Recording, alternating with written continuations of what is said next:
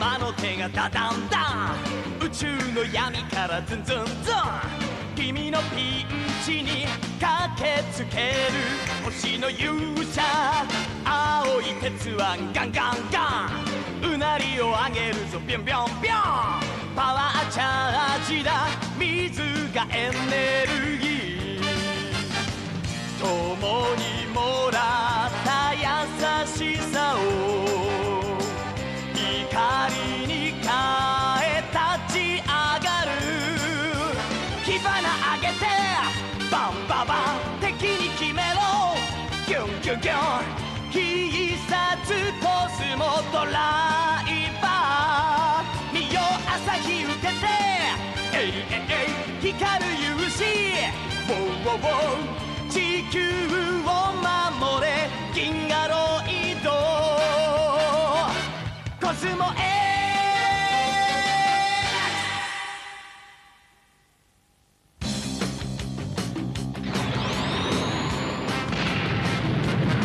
故郷を失い地球にやってきたアンドロイドコスモ X。 彼は十文字ヒロシの姿を借りて地球での生活を営んでいた。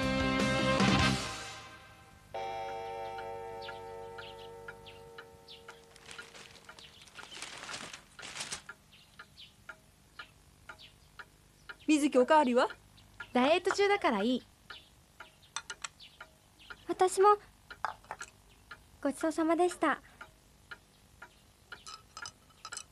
じゃあ行ってくるね。いってらっしゃい。車に気をつけろよ。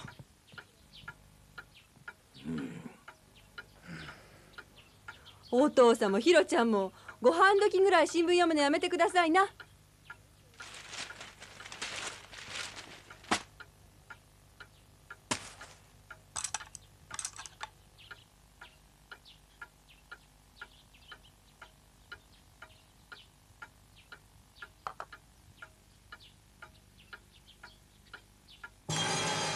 コスモ X、 いや十文字ヒロシよ。あ、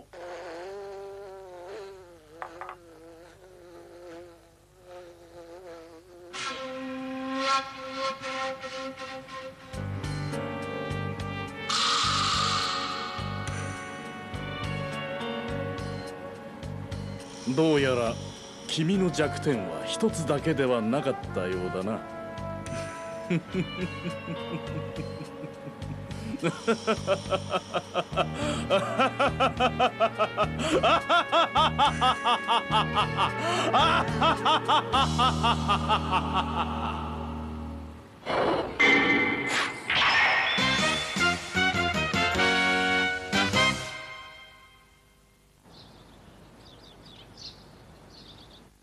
まあという作戦なんだけど。ですからひろしさんにはこのお話は。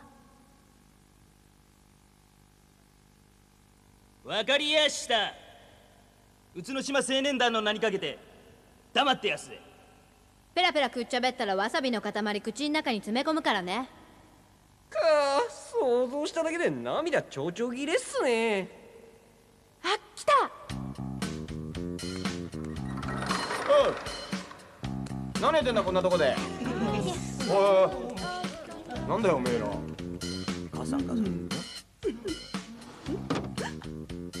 おみんな揃って何してってんだ。父さんなんか用事があったんだ。儲け話だろ。そうだ、私も一枚かませろこの野郎。父さん宿題やんなきゃ。ねえ、さっき何話してたの？ひろちゃんには全然関係ないの。あ、忙しいな。親父、ちょっと聞きたいことあるんだけどさ。いらっしゃい。あ、なんだ兄貴。ちょっと聞きたいことあるんだけどよ。邪魔よ。あっち行って。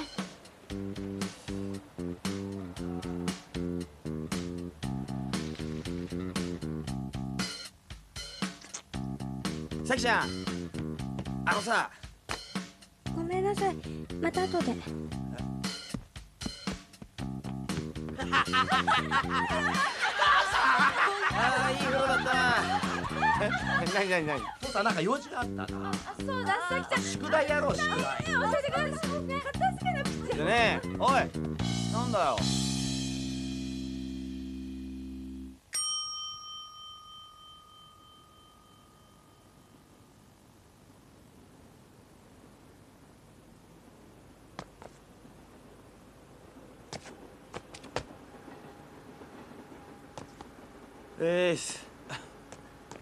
はあ、ちょっとめまいがするんだよ。どうしたんですよ？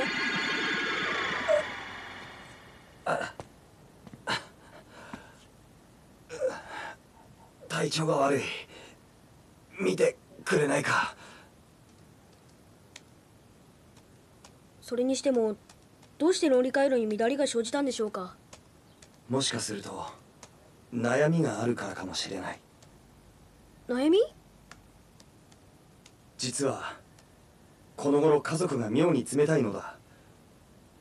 なぜか私のことを無視している。なるほど。原因が分かりました。え？コスモ X、 あなたは十文字ヒロシそのものになりつつあるんですよ。ヒロシ君の死によって感情を得たあなたは、その後の家族との交流によって感情がよりヒロシ君に近づいてきた。ヒロシ君は口ではいろいろと言っていましたが、家族を愛していましたからね。兄貴。なんだよ。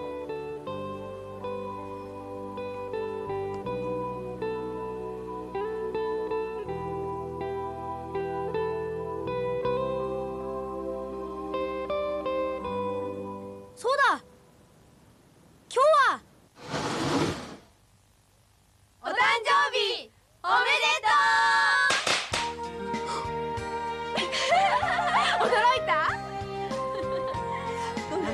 兄貴を喜ばせようと思ってみんなでお芝居してたんだよ。付き合わされる方はたまったもんじゃねえ。座って座って。お父さん電気はい美味しそうでしょ。これ美味しそうでしょ。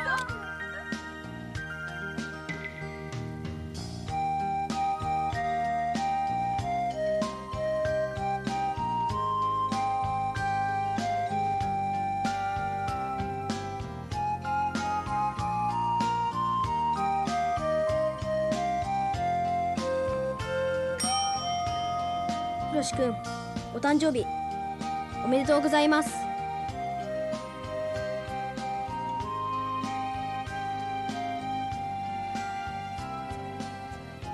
ちょっとお家を覗いてきますね。向こうのヒロシ君も心配ですから。これがヒロの字？おうよ。それみたいじゃん。誰がされてこの野郎。事故にも遭わず大病も患わず、よくここまで育ったもんですね。うん。だな、本当に。兄ちゃんにもこの時あったね。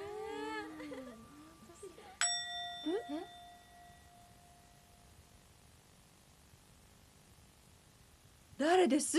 お仏壇いたずらしてるのは。みんなここにいるよ。誰だ？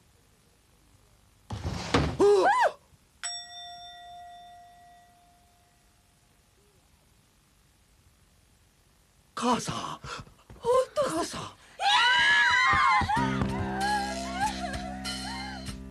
地球人という生物は家族の死を悼む気持ちがある。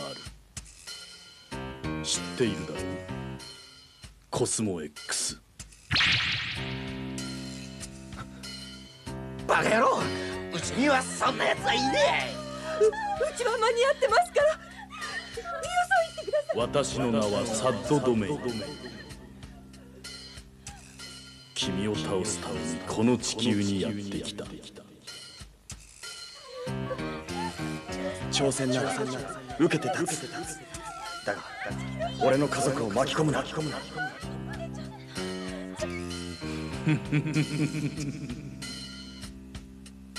俺の家族か。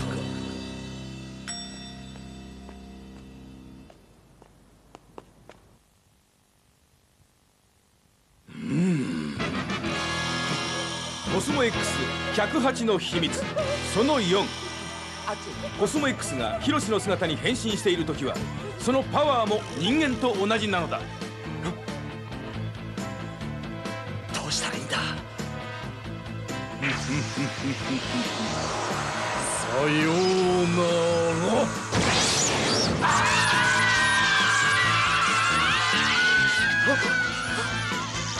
か弱いな地球人は。貴様。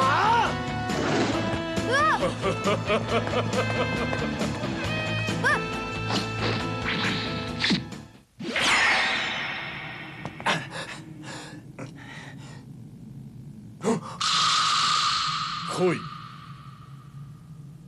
よくも俺の家族を許さん。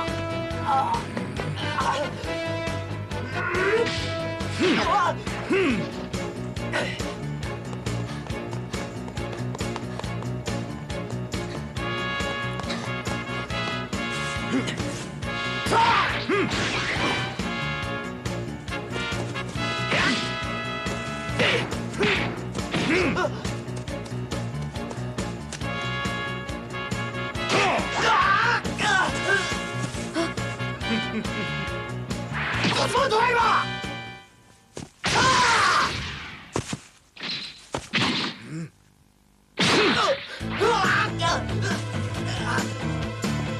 コスモドライバーが弾き返された。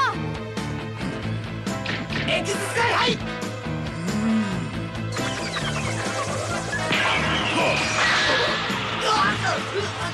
クススカイハイも効かない。君のことは調べ上げている。このバリアは君に備わった365の必殺技に対抗するために開発したものだ。今度はこちらから行くぞ。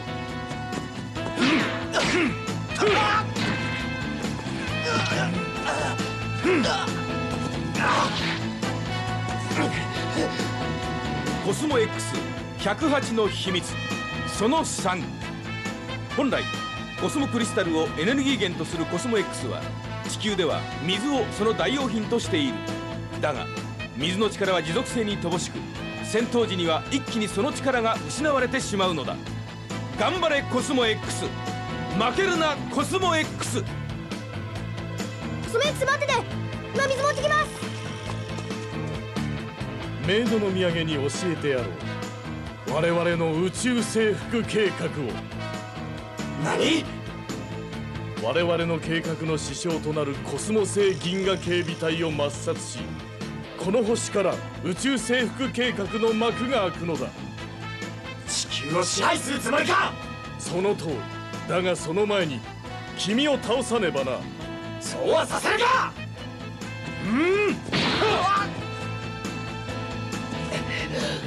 十文字ヒロシの命を奪い、家族の命を奪い、今度は地球を奪う気か。そんなことこの私が許さん。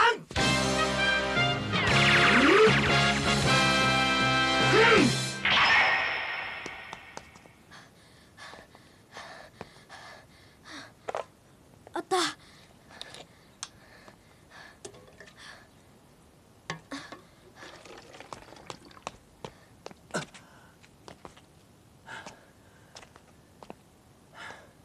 ひろしく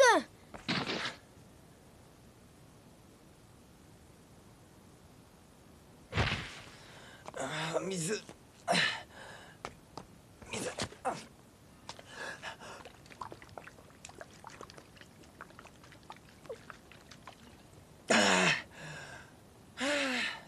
生き返ったぜ。無事だったんですね。おうよ。なんとかな。よかった。なんとかピンチを乗り切ったんですね。ああ、マジでダメかと思ったぜ。そうだ、外に土産があるから後で一緒に食べようぜ。土産？うん。はあ、参った参った。いや、あの時さ、いきなりピカーってやられて、気づいたら目の前ドーンと日本海だもんな。俺えっちらおっちら歩いて帰ってきたんだよ。ま、一人旅気分で楽しかったけどな。何の話をしてるんです？もうすぐ楽にしてやろう。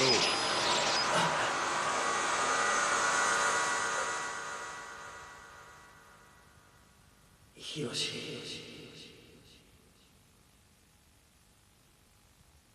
俺ならここにいるぜ。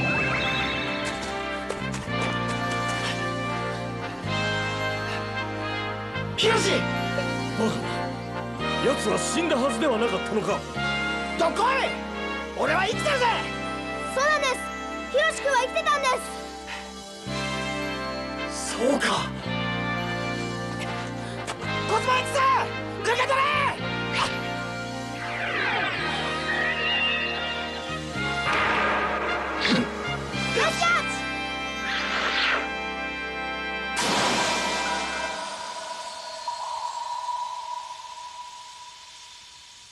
しまった。ありがとう、ヒロシ。おうよ。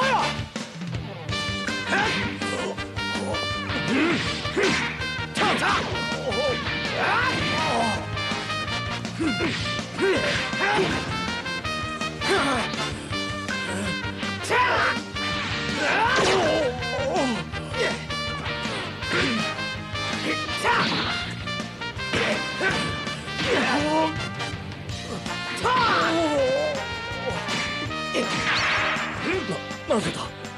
なぜそこまでパワーを回復している。いくら水を得たとてこれまでのダメージでは動くのがやっとのはずだ。私には心があるからだ。なんだと。人の心はか弱く脆い。だが同時に強く気高いものでもある。アンドロイドがしゃらくさい。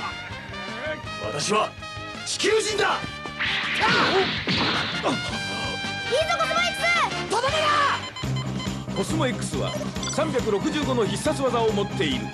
今回彼が選んだ必殺技はコスモサイクロン。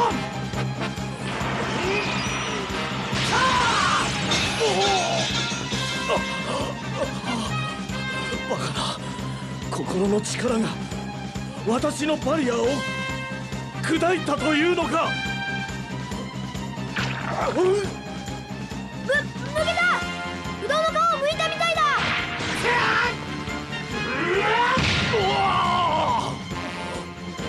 栄光あるキングダーバッ。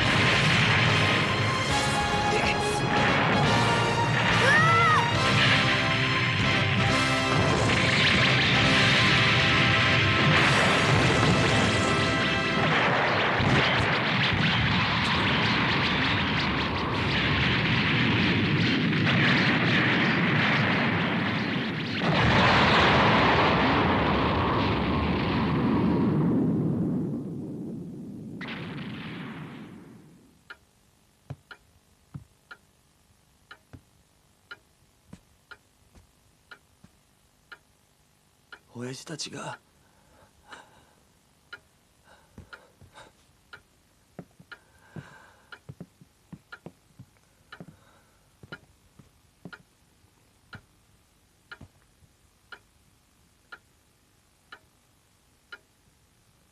ごめんなさいヒロシ君。僕がいけなかったんです。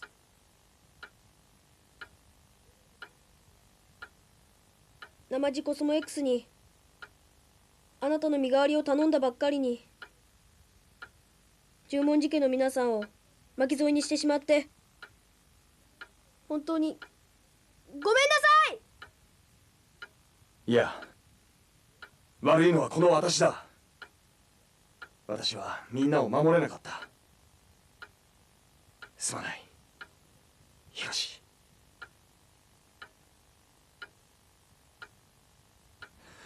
二人とも顔上げてくれよ。おめえらは全然悪かねえんだよ。俺が一発無事だって連枚入れてりゃこんなことにはならなかったんだから。ったく、こうなってみると親父の小言が身にしみるよな。俺がいい加減な生き方ばっかりしてたから。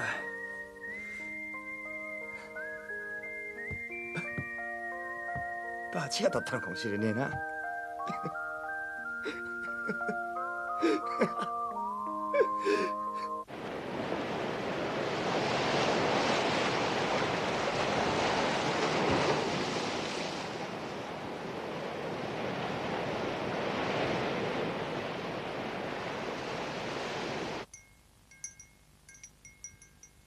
俺もお前と一緒だな。俺も一人きりになっちまった。ヒロシ君、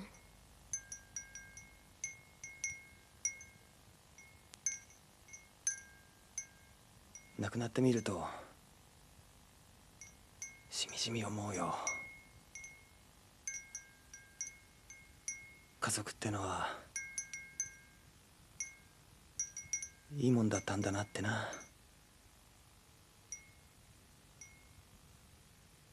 まったくだ。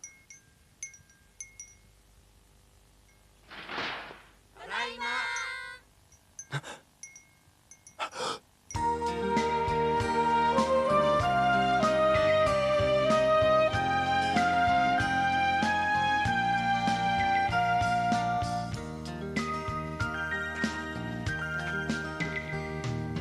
今日の出来事思い出しながら少しはいい日だったと夜空を見上げる。気持ち伝わらなくて戸惑ったけれど朝日が昇れば元気も戻るよ。さあ明日よ今日よりもっといい日になれ。この雲つまり敵が発射する原子破壊光線は根本的に地球人には効力がなかったのです。原子崩壊が起きてもすぐに再構築がなされる。おそらく2体のエイリアンは同じ種類の光線を使用したのでしょう。もっといい日になるさ。たとえくじけそうになってもみんながいるから。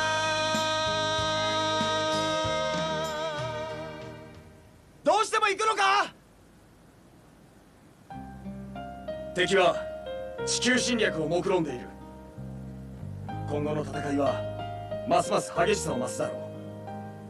それにこれ以上ここにとどまればみんなを危険にさらすことになる。分かった。アツシ、君にも世話になったな。元気でねコスモ X。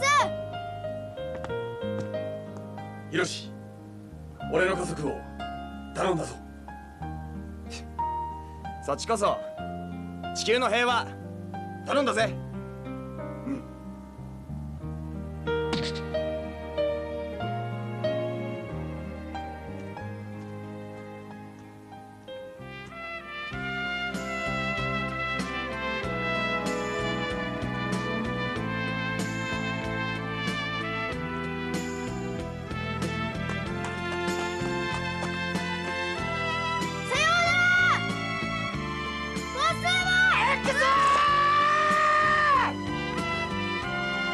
きでなコスモ X。 あ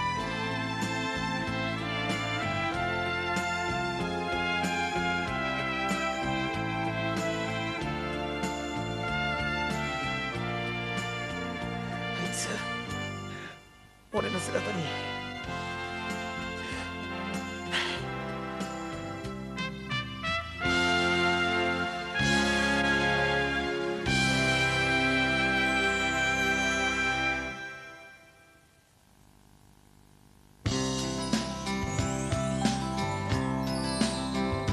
一人さまよう孤独の果てに巡り会えたあの人が心を知らぬ子の胸に心をくれた大切な我が友よもう会えないけれど忘れない君の優しさと友情生きていく生きていく君の想い抱き今誓うコスモの星の光見つめて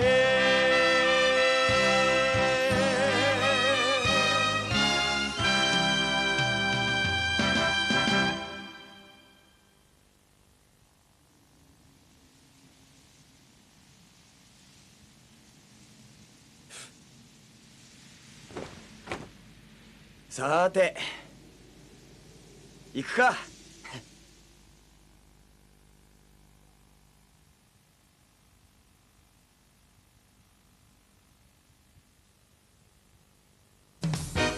続いてはビデオだけのお楽しみコスモ X 冒険エイド。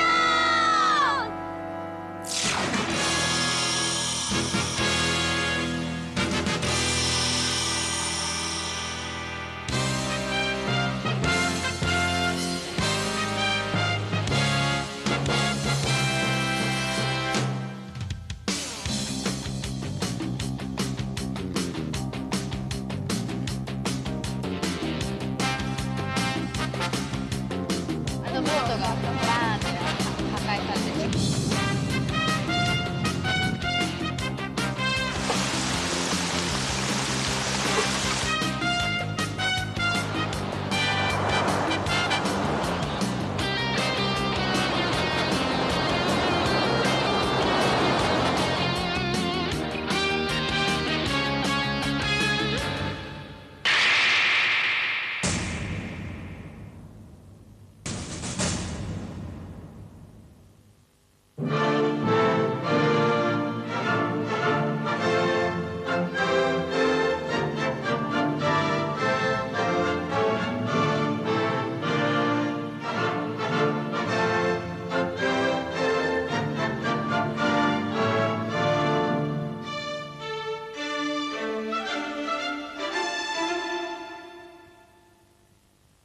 One, two, three.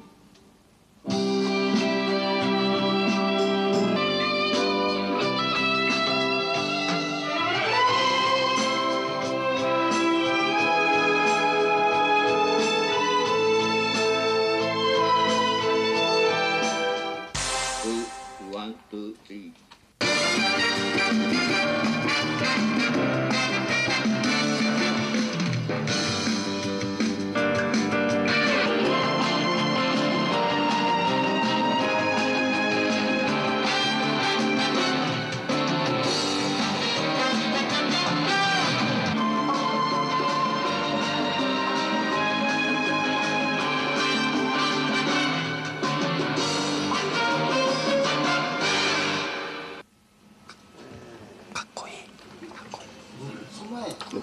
迫力ありますよね。昨日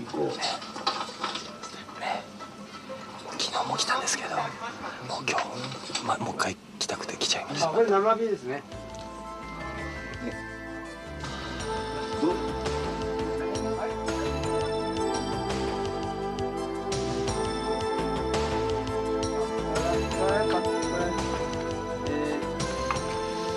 とは伸ばすんだけど、パラ、いや、ごめんなさい。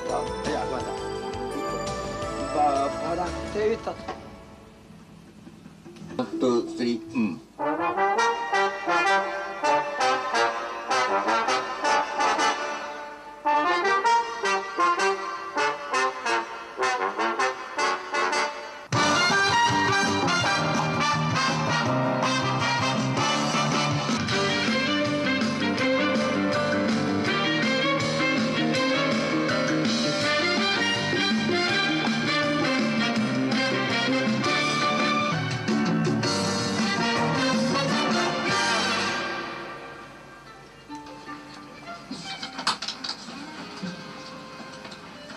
どうもありがとうございます。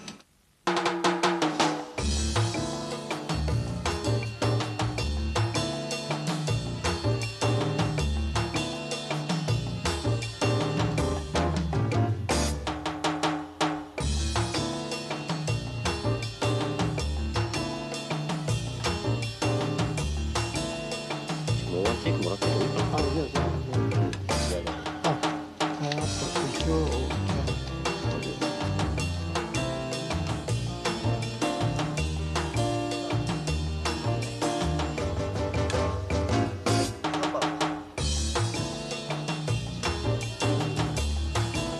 あ、そうそうそうそう。はい。せっかくそのままで作ったから。はい。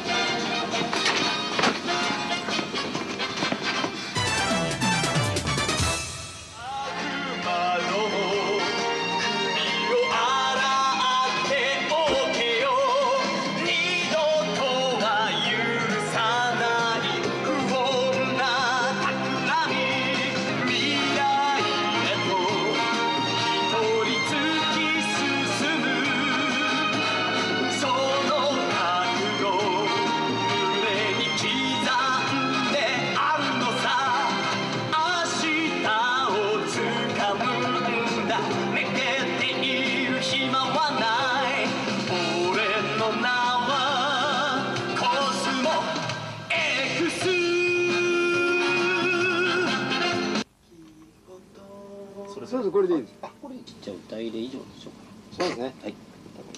で歌以上で。はい、お疲れ様。ありがとうございました。よいしょ。お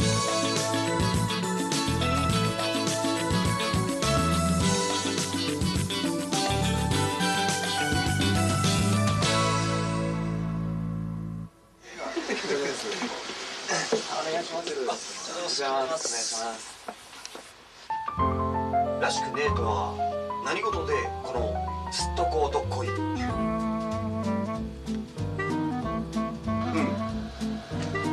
らしくねえとは何事でこのすっとこどっこい。なんすか今のは。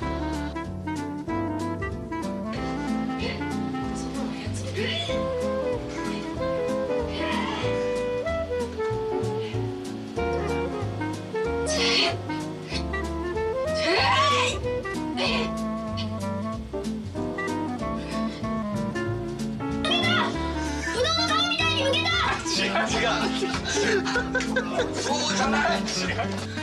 お父さん。お前たちこんなところで何やってんだよ。どうしたのその格好。そんなことより、ひろしさんが大変なんです。エビのお化けが出たの。エビ。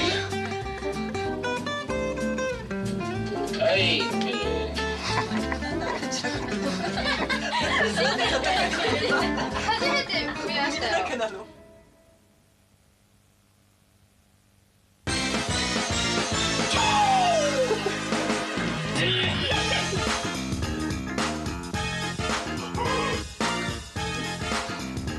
これで終わったと思うなよ、コスモ X。 いずれお前は倒される、我が同胞にな。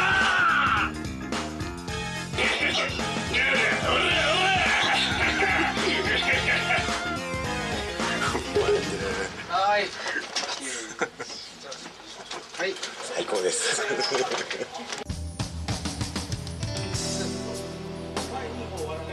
いえ、3つ目前で終われば結構です。故郷をなくした悲しみと友を失った悲しみがコスモ X に奇跡を起こした。アンドロイドの彼に感情が芽生えたのだ。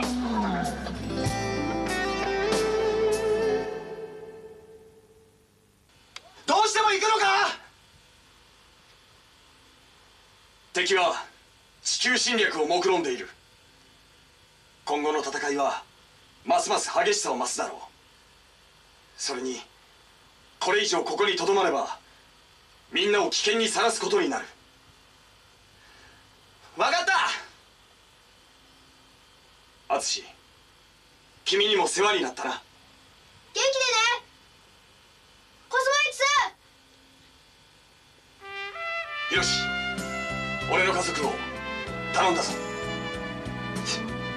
幸こそ地球の平和頼んだぜ。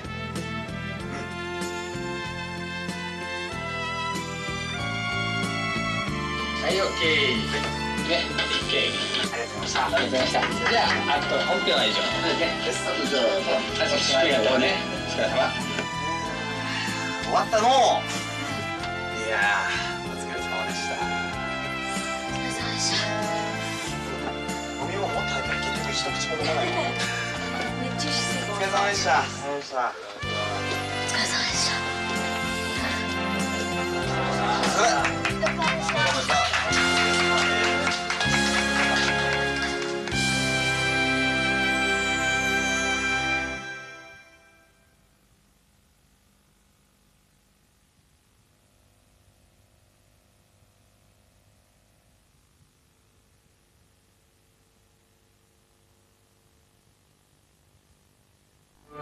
守ってふるさとを、私のふるさとを。誰なのあなた。